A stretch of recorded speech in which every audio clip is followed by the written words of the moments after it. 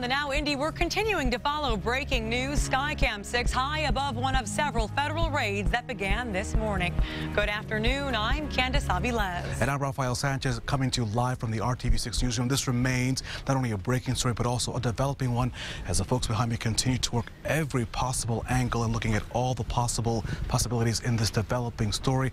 A story that we began reporting on way before 8 this morning. We're focusing on multiple raids at multiple locations. This was the scene outside the home of James Burkhart. He was home when multiple federal agents came knocking. Considering the size of the home, the raid took hours. Burkhart is CEO of American Senior Communities, which operates nursing homes for the Health and Hospital Corporation of Indianapolis. The corporation is best known for overseeing Eskenazi Hospital. Call 6 has learned that today's raid is part of a federal investigation looking into how ASC was billing the government for medical services through Medicaid and Medicare. There is a concern the company may have been overbilling. The FBI was not alone in this operation. Agents with Health and Human Services, as well as the Internal Revenue Service Criminal Division, also took part in the visits to multiple locations throughout central Indiana. We also learned that FBI agents were at the office of Mr. Burkhart, and for that, Call 6 investigator Kara Kenny, you've been digging into the story now for several hours, barely several days since we sit next to each other. I know what you're up to. What did you find out about Burkhart? Well, James Burkhart, he has a slew of leadership roles in the community. He's on a number of boards, including Brebeuf Jesuit School. Now, Burkhart is the CEO of American Senior Communities, which operates 94 nursing homes and long-term care facilities in Indiana and Kentucky. We're talking about thousands and thousands of patients. American Senior Communities is not commenting on the raid. Burkhart is also a member of the Eskenazi Health Foundation Board. He's also the chairman of the board for the Indiana Healthcare Association. The association released a statement saying it has just learned of the investigation this morning and they're gathering more information, but their priority is their members across the state. Now, Health and Hospital of Marion County owns many of the nursing homes operated by American Senior Communities. For example, American Senior Communities operates Capital Nursing and Rehabilitation at 20th and Capitol. That facility is owned by Health and Hospital.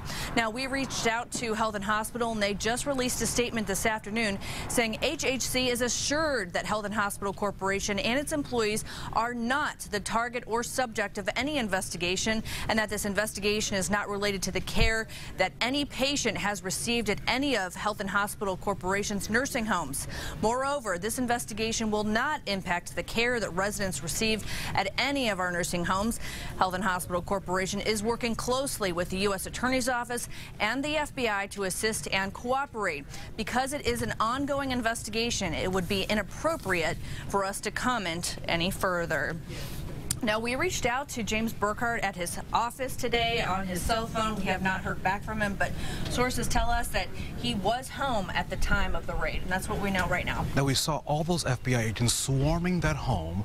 We've seen FBI agents and also agents with the IRS and HHS at several locations. Any idea how long this investigation may take? It could take weeks, it could take months, but at this time we know there have been no arrests and no charges filed. And I know Call 6 investigates. We'll keep on top of this developing story. Absolutely. Kara Kenny, thank you so much. Of course, a story that our newsroom continues to gather information on. Another key component of what we do, of course, here happens on the IndyChannel.com and the RTV6 app. And for that, our digital correspondent, Jordan Fisher, you join me now. There's so much more information that we could find as part of our team coverage on the website. Sure. What can we find right now? Rafael, everything we know we've put on the website right now. We also have a story where we really drill down into who is James Burkhart? What do we know about him?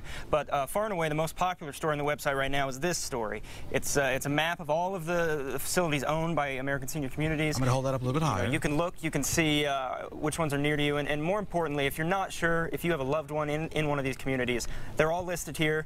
All the information, their website, you can look and see for yourself. But as Health and Hospital has just mentioned to us in their prepared statement, the investigation, according to them, has nothing to do with patient care and nothing to do with them. A story, again, that we'll continue to follow, not only on IndyChannel.com, but as well on air here at RTV6. Sure. Jordan, thank you so much. We'll see you a little bit later. Candace, that is the latest. We should also point out that the U.S. Attorney's Office in Indianapolis today, when we asked about the raids at those multiple locations, said no comment. A story that we'll continue to follow on the Now Indy at 4:30. Candace, now back to you.